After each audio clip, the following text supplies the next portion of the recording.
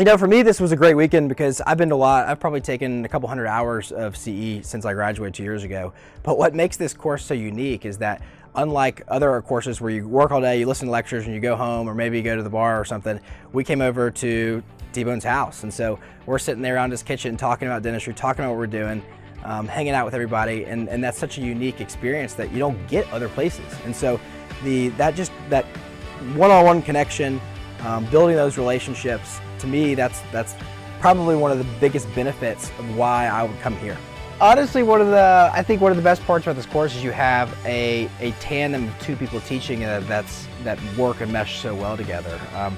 Dr. Aaron's probably one of the most inspirational people in a way that takes a subject that doesn't seem to be the most exciting thing and makes it very exciting.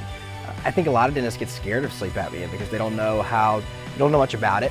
You don't know much about the bite. You know, you're gonna mess something up.